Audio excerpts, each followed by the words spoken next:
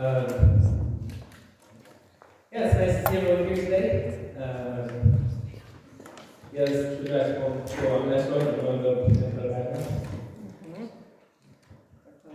Okay, let's start with prayer. Yes, Father God, thank you for this opportunity to be here with you this morning. Thank you for the youth that we have here that are able to lead us in worship this morning.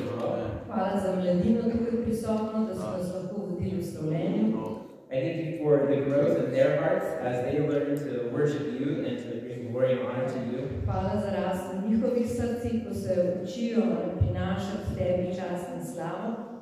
And God, I pray that through the worship this morning that our hearts will have been opened and we'll be ready to hear from you from your word.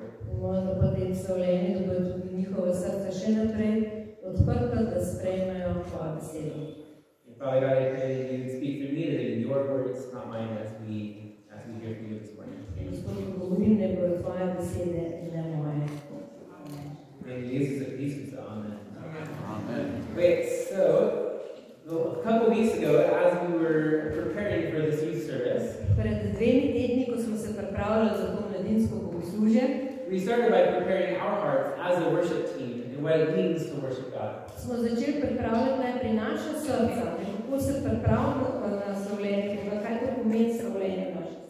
We asked some questions. What is the purpose of worship? And how do we prepare our hearts to worship God? So as we were doing this, we realized that to truly worship God from our hearts,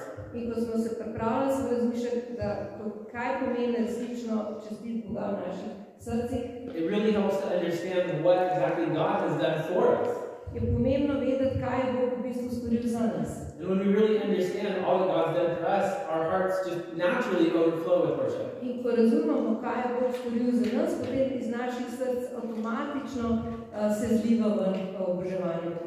And when we recognize that we love because He first loved us, and that when we confess our sins to Him, He is faithful to forgive us our sins and purify us.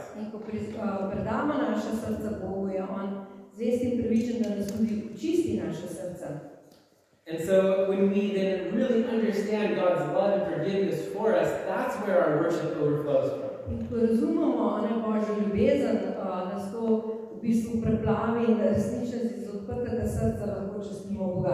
But we all still have a sinful nature. The sinful nature. And of course that loves to get in the way of all that, right? In a perfect world, we would just have a perfect relationship with God, and we would worship Him perfectly.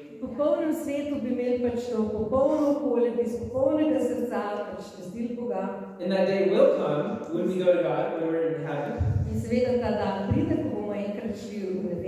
But until then, we have a few roadblocks, a few things that get in the way of that. So today we're going to talk about 3 of these ways that our sinful nature gets in the way of our connection to God.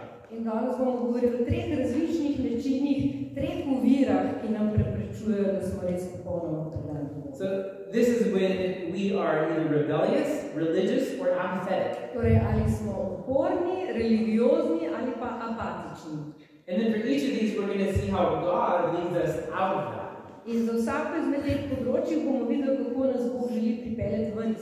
And how He breaks down the walls, these walls, so that we can reconnect with Him in our relationship and worship.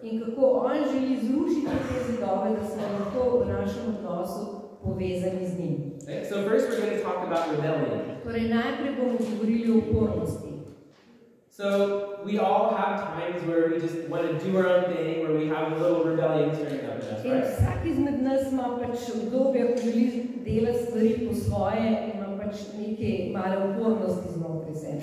And if we're rebelling against something, it's usually because we think we have a better way or we want to do it our own way. There's a reason behind it, right?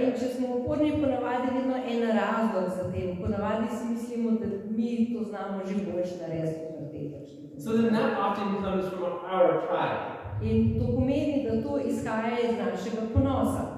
Because in our pride, we think, I know what's best for me. Ker v svojem ponosu si rečemo, jaz vem, kaj je najbolj zame. Or, I don't care what they say, because I'm going to do my own thing. Ali pa njim ima, kaj oni rečejo, ker jaz vem, kaj je prav bom naredil stvari po svoje.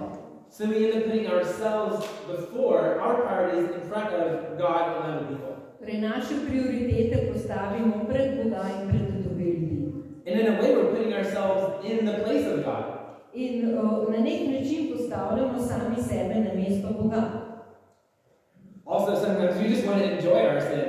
Ali pa, kot z drugimi besedami, včasih celo uživamo v našem grehu. Sin can be fun for a moment. Ker greh je lahko celo zabaven za nekaj časa. Until the natural consequences catch up to us. Kler nas ne ujamejo te naravne posledice greha. And one of those consequences is it separates us from God. In ena izmed teh naravnih posledic je, da nas odvaja od Boga. It also separates us from the people around us. Ravno tako nas odvaja od ljudi, ki so blizu nas. So what happens to you or me Torej, kar se zgodi meni ali tebi, when we separate ourselves from God and then separate ourselves from the people around us? ko se odvojimo od Boga in ko se odvojimo od ljudi okoli nas, We end up alone. potem se znajdemo sami. And so we think, I'm going to rebel, I'm going to have fun, I'm going to do my thing. In si rečemo, jaz se hočem zabavati, bom stvari delal po svoje. But we end up all alone, not enjoying anything. Ampak na koncu se znajdemo povsem sami in ne uživamo v ničemer. So the opposite, and then in the end, it just ends up destroying us. In v končni fazi nas to vodi v popolno uničenje. So the opposite of prideful rebellion Torej, nasprotje tega ponosnega uporništva is repentance, humble submission, and obedience to our loving God. Pokorjenje, ponižnost in predanost Bogu. So returning to God starts with repentance. Poslušnost Bogu. In začne se z našim pokorjenjem. So in Psalm 139, 23 and 24, we read, Search me, O God, and know my heart. Test me and know my anxious thoughts. See if there is any offensive way in me, and lead me in the way everlasting. V Psalmu 139, 23-24 pravi, preizkusi me, o Bog, spoznaj moje srce, preizkusi me in spoznaj moje vznemirljive misli. Poglej, ali je pri meni pot bridkosti in vodi me po večni poti. So from my experience, when I pray or confess to God or ask Him to talk to me about something, I either hear nothing or I hear it quickly. Moje izkušnje, ko prosim Boga za vodstvo, da mi pokaže moje misli ali pa karkoli v mojem srcu, ali nič ne slišim, ali pa mi zelo hitro odgovori. So right now, we're just going to take a moment, and if God has anything to say quickly, in zdaj se bomo vzeli en trenutek, če ti Bog hitro odgovori, je to pač dobra priložnost. So we're all going to take just a second and ask God if there's to search our hearts and tell us if there's anything on our hearts that we have unconfessed. Torej bomo si vzeli nekaj trenutka bomo vprašali Boga, če je karkoli, kar vidi v našem srcu, da se potrebujemo spokoriti in priznati Bogu. Zdaj vprašamo Boga. Torej, zdaj lahko vprašamo Boga.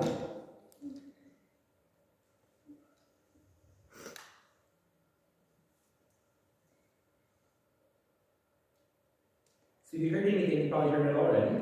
Torej, če ti ima Bog kaj zapovedati, potem si že verjetno slišal zdaj. And so the next stage of that is the repentance. In naslednji korak je potem spokorjenje. And repentance is not just saying, I'm sorry, and getting forgiven. Spokorjenje ni, da reči, Bog, sorry, ne, Repentance is also turning away from what we were doing, going in a different direction. To pomeni, da obrneš smer in greš, da začneš stvari drugače delati, kot si jih doslej delal. To pomeni, da greš v drugo smer. It's committing in our heart to do things a different way from now on. Pomeni, da se v srcu odločiš, da zdaj naprej boš delal drugače. It doesn't mean that we're obviously going to do it perfectly and never fall back, but our heart intent is to go in a different direction. To ne pomeni, da bomo zdaj popolnoma to vaš čas počeli in da nikoli ne bo spodrstati. Ampak v srcu imamo jasen namen in odločitev. Isaiah 30:15 says, "In repentance and rest is your salvation." Izaija 30:15 pravi: Če se spreobrnete in ostanete mirni, boste rešeni. Repentance frees our heart from the burden of guilt, and then we can have rest. Spreobrnenje nas odvzame to breme krivde, katerega nosimo, in potem lahko stopimo v počitek. So when we asked God a moment ago just to search our hearts, did anything come to mind? In ko smo prosili Boga, da preišče naša srca, ali vam je kaj prišlo na pamet?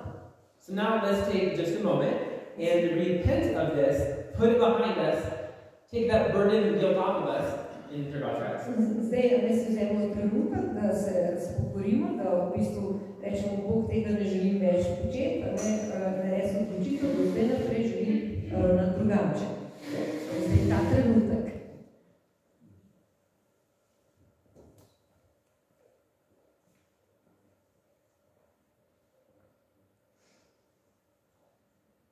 So after we repent of whatever sin the Holy Spirit is convicting us of, in potem, ko smo se spokorili katerega koli greha, ki nam ga je Sveti Duh pokazal, God calls us to continue in humble submission to His path for us. Nas Bog vabi, da nadaljujemo v tej ponižni predanosti njemu, da mu sledimo. As we read in James 4:6 and 7, kakor smo brali Janez 4:6-7. God opposes the proud, but gives grace to the humble. Submit yourselves then, therefore, to God. Resist the devil, and he will flee from you. Come near to God, and he will come near to you. Bog se prevzetnim upira, ponižnim pa daje milost. Podvrzite se torej Bogu, hudiču pa se uprite in bo od vas pobegnil. Približajte se Bogu in se vam bo približal. So when we humble ourselves under God, then He is gracious with us. Ko se ponižamo pred Bogom, je On milosten do nas. And I don't know about you, but I would much rather be under God's grace than the other part of the verse where He is opposing the proud. Jaz ne vem, kako je z vami, ampak jaz se raje ponižam pred Bogom, da sprejmem njegovo milost, kakor pa da bi izkusil ta drug del vrstice, ko pravi, da se Bog prevzetnim upira. So we then see from here that God promises blessing for our continued obedience. In potem vidimo, da Bog obljublja blagoslov za našo konstantno poslušnost. In Jeremiah 7:23 it says, "Obey me, and I will be your God, and you will be my people. Walk in all the ways I command you, that it may go well with you." V Jeremiji 7:23 pravi: "Poslušajte moj glas, tako bom vaš Bog in vi boste moje ljudstvo.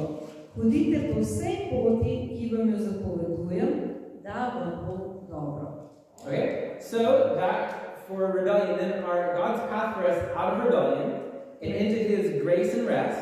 Božja pot, iz upornosti v njegovo milost in počitek, is repentance, humble submission, and obedience, continued obedience. Je spokorjenje, ponižna podrejenost in konstantna poslušnost.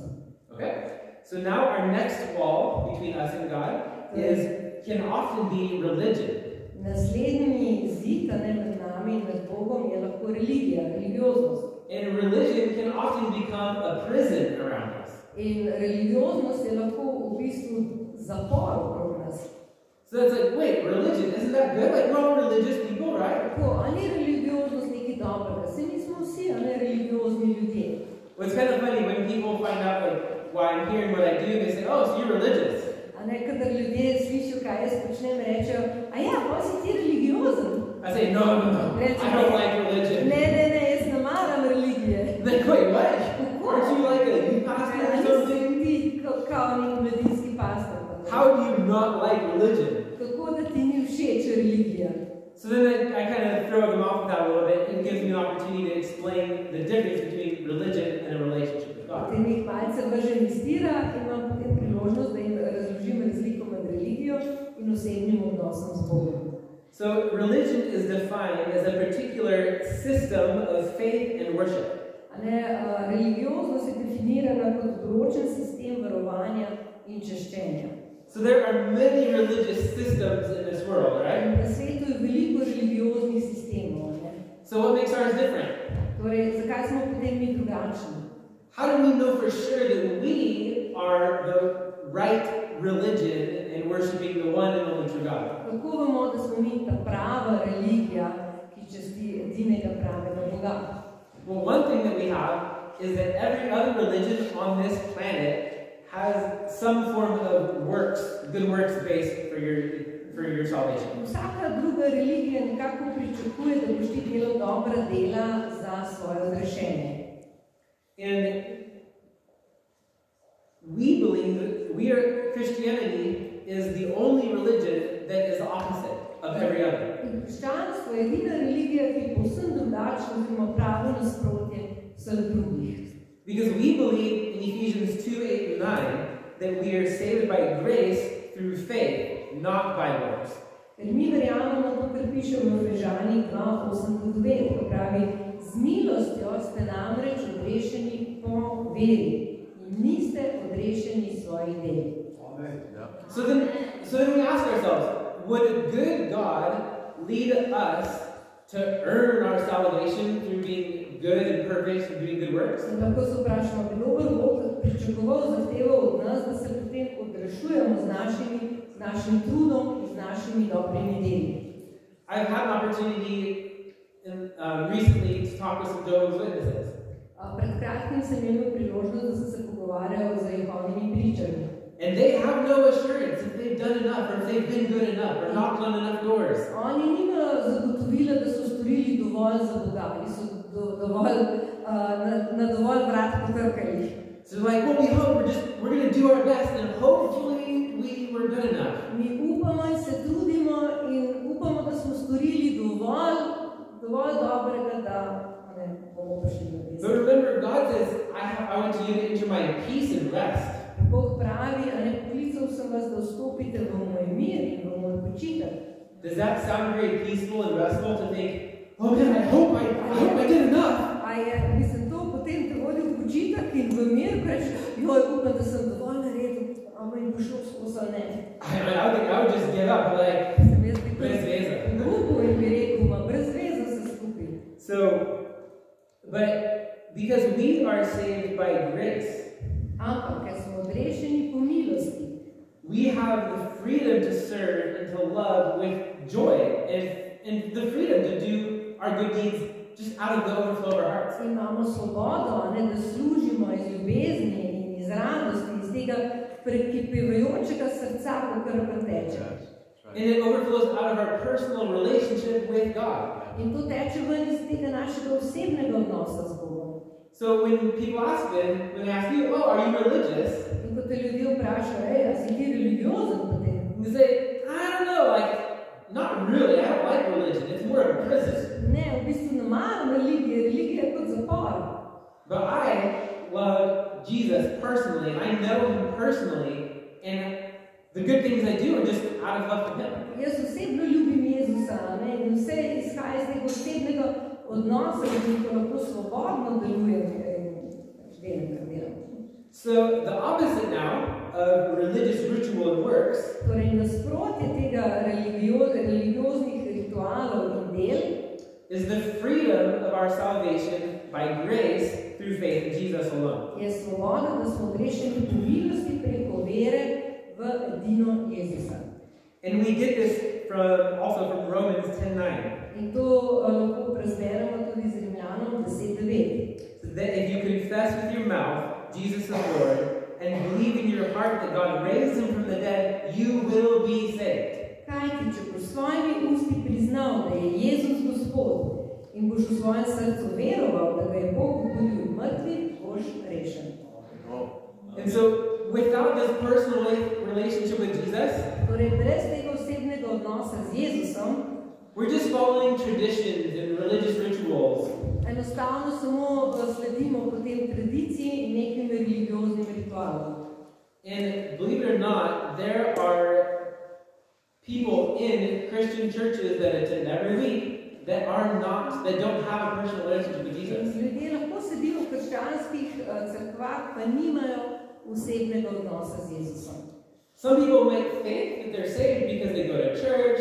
Nekateri ljudje morda mislijo, da so odrešeni zato, ker hodijo v cerkev. They try and do everything the pastor says. In poskušajo delati vse, kar pastor reče. They give some money when it comes around. A ne dajo nekaj denarja v nabirko. They try to be good people and help people. Poskušajo biti dobri ljudje in imeti radi druge ljudi.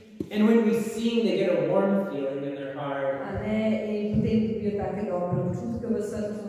I mean, you can get a warm feeling in your heart from singing along with the Beatles. A ne, kadar pojejo, dobijo dobre občutke v srcu, recimo tudi toplino lahko občutiš, ko poješ skupaj z Beatli, ne? Does that mean you're saved because of the warm feeling? To pomeni, da si odrešen samo zato, ker imaš neke dobre, prijetne občutke. It's really important that we understand that our salvation is not from coming to church and giving money and doing good things and singing. Moramo se zavedati, da naše rešenje ne prihaja iz tega, ker hodimo v cerkev, ko dajemo nabirko, ker lepo pojemo. But as from the last verse we read, it said if you confess with your mouth Jesus is Lord, believe in your heart God raised him from the dead, then you will be saved. Ko smo prebrali, če boš svojimi ustmi priznal, da je Jezus Gospod in boš v svojem srcu veroval, da je Bog budil od mrtvih, potem boš rešen. Amen. So another one that is a common belief of empty religion. Je še ena pogosta stvar, ne prazne religije. And a lot of us know this in our heads, but in our hearts we still struggle with this. In mogoče vemo, kaj je prav, v srcih imamo pa še vedno težave. It's feeling like we need to, or that we're able to earn God's love. Da si moramo na nek način prislužiti Božjo ljubezen. So we know enough to say, oh yeah, I'm saved by grace through faith in Jesus. Lahko rečemo ponavadi, ja, vem, da sem odrešen po milosti po Jezusu Kristusu. But if I'm really good, God will love me more. Ampak, če se zares potrudim, če bom res priden pa dober, potem me bo Bog še bolj ljubil. Is that true? A je to res? That's in our own sinful nature. I know that as a parent, you can be happier or less happy with your kids when they're more obedient or less obedient. V naši grešni naravi se tako mislimo in vemo, recimo kot starši, ne, da če so naši otroci pridni, potem smo bolj veseli, če niso tako pridni. Ne? But it doesn't mean we love them more. Ampak to ne pomeni, da jih zato, ker jih bolj ljubimo ali manj ljubimo. God is perfect, a perfect Father, a perfect God. Bog je popoln oče in popoln Bog. And so no matter what, He loves us the same. In ne glede na to, kaj počnemo, on nas enako ljubi. So obviously we want to do good for Him. Seveda si želimo dobro delati zanj. But it's not to earn His love. Ampak ne zato, da bi si prislužili njegovo ljubezen. Or earn His favor, or earn more blessings. Da bi si prislužili njegovo naklonjenost ali pa da bi pridobili več blagoslovov. Because if our relationship with God or our salvation was based on our works, ker če bi bil naš odnos z Bogom osnovan na naših dobrih delih, this would then lead to our pride and self-righteousness. Potem bi nas to vodilo v ponos in v samopravičnost. We would become hypocrites, judging the others of who's better. Potem bi postali hinavci in bi nekako sodili ljudi, presojali, kdo je boljši, kdo ni tako dober. And it leads to idolatry and ultimately worship of ourselves. In to vodi v malikovanje in v češčenje samega sebe. We would just be like the Pharisees. Potem bi bili taki kot farizeji. And this is the kind of religion that just puts people in prison. In to je take vrste religija, ki nekako zapira, dela ljudi v ujetnike. And the walls of those prisons are the rituals and the good works and the rules. Zidovi te celice so rituali, pravila, dela. But we read it in Psalm 51, 16 and 17. Ampak v Psalmu 51, 16-17 beremo. You do not delight in sacrifice, or I would bring it. You do not take pleasure in burnt offerings. The sacrifices of God are a humble spirit, a broken and repentant heart. O God, you will not reject. Zakaj na glavno daritvijo nimaš veselja? Če bi ti namenil žgalno daritev, bi je ne maral. Moja daritev Bogu je potrt duh. Potrtega in pobitega oziroma spokorjenega srca o Bog ne preziraš. And then in 1 Samuel 15:22 it says, to obey is better than sacrifice. In 1 Samuel 15:22 pravi, glej, Poslušnost je boljša od glavne daritve, oziroma od žrtvovanja. So more than anything, what is it that God desires of us? Torej, bolj kot vse drugo, česa si Bog želi od nas? It's a humble and repentant heart. Ponižno in spokorjeno srce. And a desire to follow and obey Him. Želja, da mu sledimo in da ga ubogamo. Otherwise, our gifts and our works are empty. Ker če ne, so vsi naši darovi in vsa naša dobra dela prazna. God doesn't need us. He doesn't need our money. Bog ne potrebuje nas, ne potrebuje našega denarja. He doesn't need us to go and do good things for other people. He'll get someone else to do it. Ne potrebuje nas, da gremo okrog in delamo dobra dela ljudem. Vse zato lahko uporabi kogarkoli. But the desire of God's heart is that our heart would desire Him. Želja Božjega srca je, da si mi njega želimo v svojem srcu nad vse. Okay, so this brings us to our last challenge to overcome. To nas vodi do zadnjega izziva, katerega moramo premagati. That's apathy. To je apatičnost. So apathy can come from many reasons. In ta lahko pride iz mnogo različnih razlogov. It could be from past unhealed trauma. Lahko zaradi neke pretekle neozdravljene travme. Betrayal or feeling unloved. Zaradi izdaje ali pa občutka, da nismo dovolj ljubljeni. Or depressed. Ali zaradi depresije. And all of these can lead to us either having a calloused or a numb heart. In vse to nas vodi lahko, da imamo tako otrdelo srce. Or that we've hardened it for our own protection. Ali pa da smo ga otrdeli, zaprli zaradi naše lastne, zaradi samozaščite. And this leaves us feeling hopeless and just giving up, not caring anymore. To nas pusti brez upanja, enostavno odnehamo. And that's the apathy. It's just, nothing matters out here. Apatija, ne, vse brez veze, vse nima smisla. Have you maybe talked to people about God and you ask them, oh, do you believe in God? In ste se že kdaj pogovarjali z ljudmi, ko jih vprašate, a ti verjameš v Boga? And they're not for God, they're not against God, they just don't care. Like, I'm doing my own thing, I'm fine. Ne reče, da so za Boga, pa da so proti Bogu, pa reče, vse razumem, meni je okej. We can often have that similar apathy with other people around us as well. In pogostokrat imamo lahko to isto vrste apatijo za druge ljudi okoli nas. But it's important we look at where that comes from, some past trauma or wounds that we're trying to guard ourselves. Ampak je pomembno, da prepoznamo, odkot to prihaja, mogoče to nekih preteklih ran, katere zdaj ščitimo. So the opposite of spiritual apathy is passionate, loving relationship with every part of our triune God. Torej, nasprotje apatičnosti pa je tako goreča strast za Boga. And for really the passionate, loving relationship with Jesus as our priest, with the God the Father as our Son, with the Holy Spirit as our conscience. In ta goreč, ljubeč odnos z Bogom, ko prepoznamo Boga, Očeta, Svetega Duha, Jezusa, kot pravega Boga.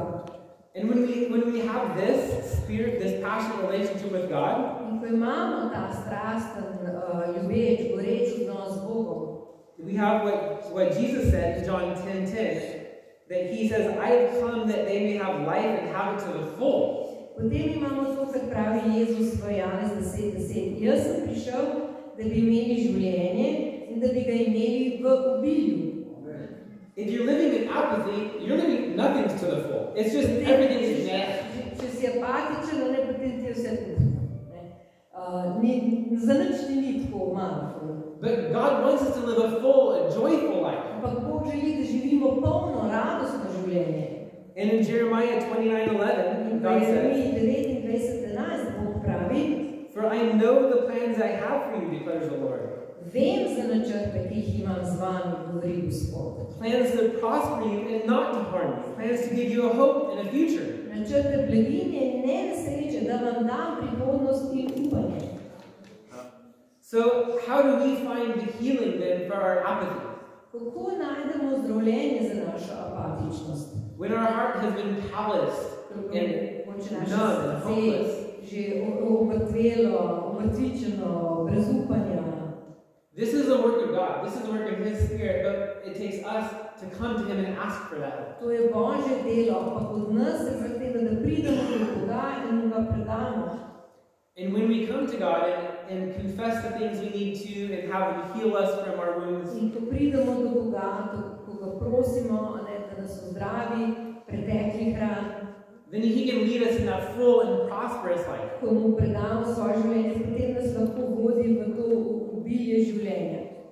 And it starts with what Jesus says here in Matthew 11:28. In se potem začne z tem, kar pravi Jezus v Mateju 11:28. It says, "Come to me, all who are weary and burdened, and I will give you rest." Ko pravi, pridite k meni vsi, ki ste utrujeni in obteženi, in jaz vam bom dal počitek.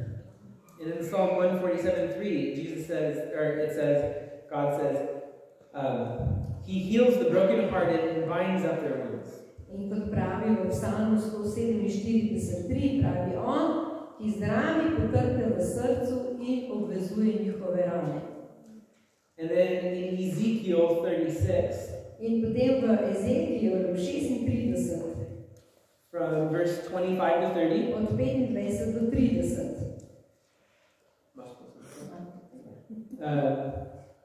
It says, I will sprinkle clean water on you, and you will be clean. I will cleanse you from your impurities and from your idols. I will give you a new heart, and will put a new spirit in you.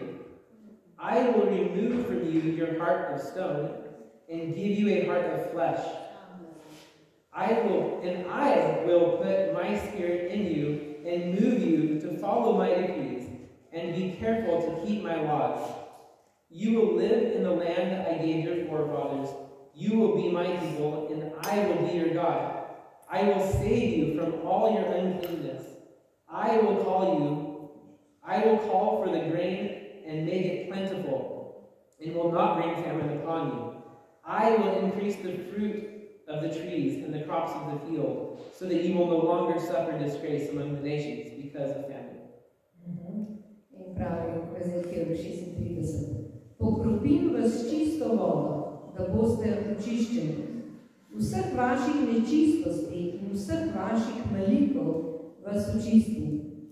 Dam vam novo srce in novega duha denem vašo notranjost.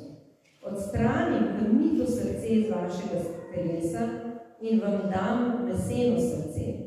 Svojega duha denem v vašo notranjost in storim, da se boste ravnali po mojih zakonih, se držali mojih odlokov in jih izpolnjevali. Prebivali boste v deželi, ki sem jo dal vašim očetom, in boste moje ljudstvo in jaz bom vaš Bog. Vseh vaših nečistosti vas bom rešil.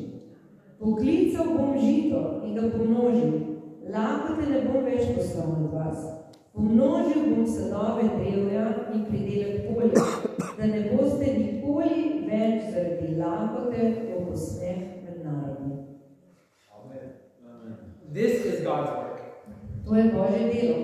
From verse 23 through 30, God says, I will, 12 times. A ne, od vrstice 23 do 30 pravi 12krat jaz bom. It's God doing it. If you look earlier in the chapter, there's another 10 times that God says, I will. In če bi še prej v tem poglavju pogledali, še 10krat, ko Bog pravi jaz bom. This is God's work in us. Torej to pomeni, da je to Božje delo v nas. Our part is to open our heart to Him and follow Him. And He will do the work. Delo je, da odpremo svoje srce zanj in On bo pravil svoje delo. But it takes us coming to Him in humility. Ampak to zahteva od nas, da pridemo predem do ponižnosti. And it takes us trusting Him, because how do you follow something you don't trust? Or someone you don't trust? And when God says, hey, live your life this way, you're like, oh, that looks hard. I can't do this and I have to do that. And we think, well, if we're really trusting God, then we would trust that what He's telling us is the better way, and our life will in many ways easier. In če res zaupamo Bogu, to pomeni, da mu zaupamo, da je to res boljši način, da bo našem življenju, da nam bo lažje potem, če gremo po tej poti. And so our part is just to come to him in humility and trust him and follow him. Torej, naš del je, da pridemo v ponižnosti, preden mu zaupamo in mu sledimo. And then we see, he will purify us. In potem tukaj piše, da je on ta, ki nas bo očistil. He will heal us. On nas bo ozdravil. He will give us a new heart. On je ta, ki nam bo dal novo srce. He will save us. On je ta, ki nas bo rešil. He will put his spirit in us. On bo dal svojega duha v nas. He will provide for us. On bo poskrbel za nas. And he will bless us abundantly. In on nas bo obilno blagoslovil. I've noticed a common theme in all of these three situations today. In opazil sem eno nit, ki se vleče v vseh teh treh situacijah. The answer is always, come to Jesus and he will do the work. Odgovor je vedno, pridi k Jezusu in on bo pravil delo. He will heal us and lead us and bring us into his rest. On nas bo zdravil in vodil v njegov počitek. Okay, so to wrap it all up, Torej, da vse nekako povežem, when we find ourselves being rebellious, ko se znajdemo, da ugotovimo, da smo uporni, or notice that our mind is depending on religion, ali pa ko opazimo, da se naslanjamo na religijo, or that our heart is becoming apathetic, ali pa da naše srce postaja apatično, remember that God is lovingly leading us out of rebellion. se moramo spomniti, da nas Bog ljubeče vodi ven iz upornosti and into repentance and humble obedience. v spokorjenje in v ponižno poslušnost. And then out of religious rituals In potem iz raznih religioznih ritualov to the freedom of salvation by grace and faith in Jesus alone. nas vodi v svobodo in v odrešenje po milosti, po veri. Samo v edino Jezusa.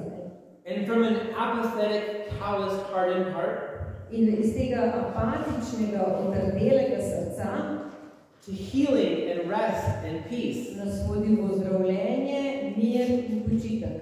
through and giving us a prosperous life, living to the fullest. In nam daje res obilje življenje, da res v vsej polnosti lahko živimo. And having a loving relationship with our Father God. In da imamo lahko tak ljubeč odnos z našim ljubečim očetom. So I'm going to invite Yasha and Amadea. They're going to play some instrumental background music. Bosta v ozadju malce instrumentalne glasbe. And as they start to play, In ko ona dva igrata, let's take a couple minutes, each of us, potem si vzemimo nekaj trenutkov and take a moment to accept God's gracious forgiveness. da sprejmemo Božje milostno odpuščanje. And then we can take a moment to reconnect with Jesus. In potem si lahko vzamemo trenutek, da se povežemo nazaj z Jezusom. And after that, we will, the rest of the few minutes, I'll finish this in prayer, and then the rest of the worship team will come up. We have one more song. Potem bom zaključil za molitvijo in imamo še celina skupina, še nekaj pesmi. So let's take a moment now. Torej, vzemimo si trenutek.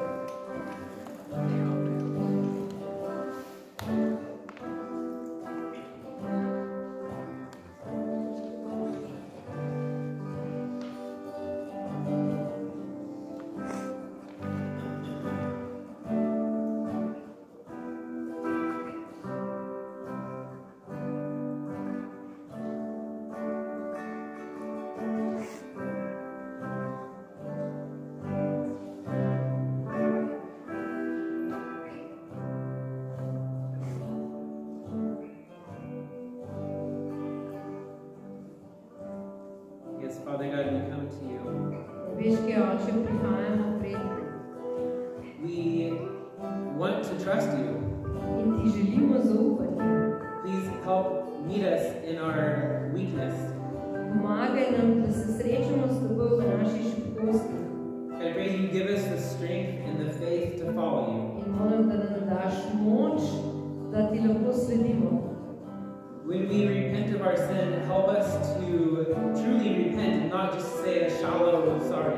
In ko se spokorimo, nam res pomagaj, da se iskreno iz srca spokorimo, ne da rečemo en površinski žal mi je.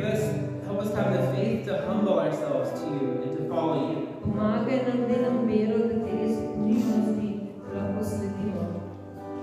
Help us to see that empty religion becomes a prison. Pomagaj nam videti, da prazna religioznost lahko postane ujetništvo. But help us to, instead of that, see our relationship with you as our first priority. Pomagaj nam, da namesto tega vidimo naš odnos s teboj kot prioriteto. And from our relationship with you and our joy and peace in you, that we overflow in our love and works around us. In da lahko iz tega odnosa s teboj v bistvu gremo naprej izbijati ljubezni, veselje in miru. And God, we all have hearts that have been wounded. Gospod, vsak izmed nas je že bil kdaj prizadet.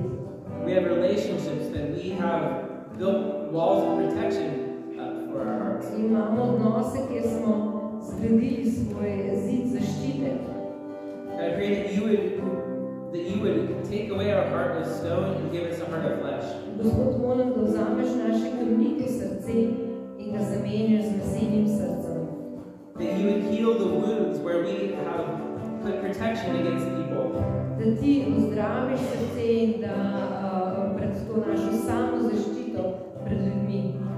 And that with a soft heart we would be able to be open and loving to all around us. In da bomo z mehkim srcem zmožni biti ljubeči do vseh ljudi okoli nas. And most importantly, God, that from a soft heart we would come to you and want to know you personally. In še pomembnejše, da bi iz tega omehčanega srca res prihajali pred te. In Jesus' name, amen. V Jezusovem imenu. Amen. Amen.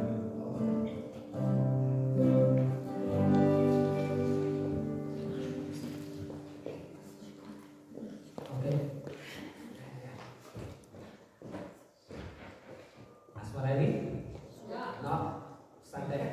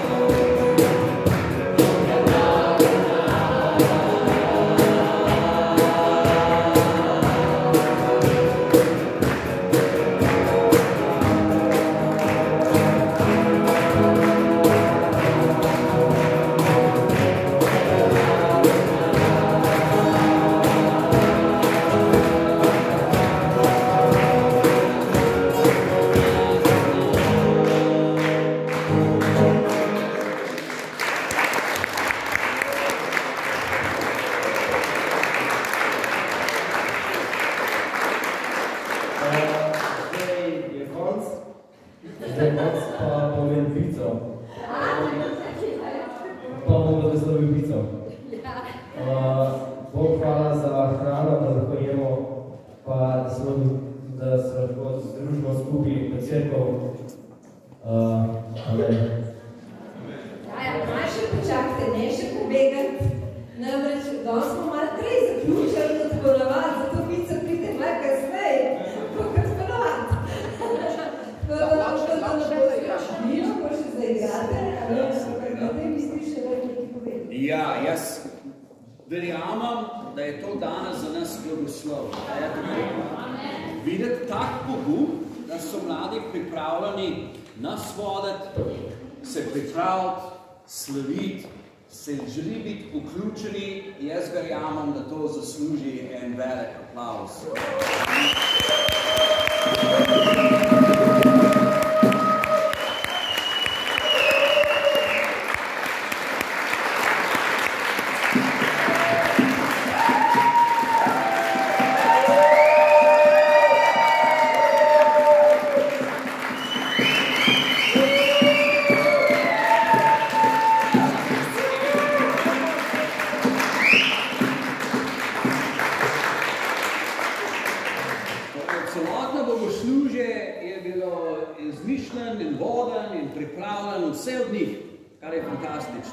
Še Maxi, ki je bil tlej odzad, ki ne vidite, ampak je pomagal, da lahko mi beremo besedil. Zekle, tudi ne vidite, ampak on snema. Mi všeč včasih reče, da so mladine prihodnost cerkve. Se mi zdi, da moramo majčken popraviti tega izjava. Niso samo prihodnost cerkve. So današnji cerkve. Imamo enakega svetega duha, kakor imamo mi. Njihov oče je naš oče. Zdaj se ne razlikujemo in želimo spodbuditi, kakor zdaj vidimo po svetu. Vsako generacijo potrebuje svojo srečanje z Bogom. Bog nima vnukov. To pomeni, da moji otroci, ki smo mi vzgajali, morajo tudi sami odločati, ali si želijo iti za Bogom ali ne. Kljub vseh učenj in način življenja, katero smo mi imeli, vsako generacijo mora osebno z njim srečati, se mu podrediti, reči, Bog, želim, da je moje življenje tebi na razpolago, da doživljajo tega izpolnitev, katero lahko sam Bog da človeku. In vidimo po svetu trenutno, če pa ne sledite novice, obstaja na različnih koncih sveta neko novo izlitje Božjega duha, posebej med mladimi. In je čudovito videti in si ne želim, da bi bila Slovenija ali naše mladine izvzeti iz tega, kar Bog dela in generacije, katera se on dviguje, da bodo napredovali njegov načrt v tem svetu in da živijo zanj. Tako da hvala za današnjo vodanje in ko mi čakamo, da še vam sledimo. Izvolite.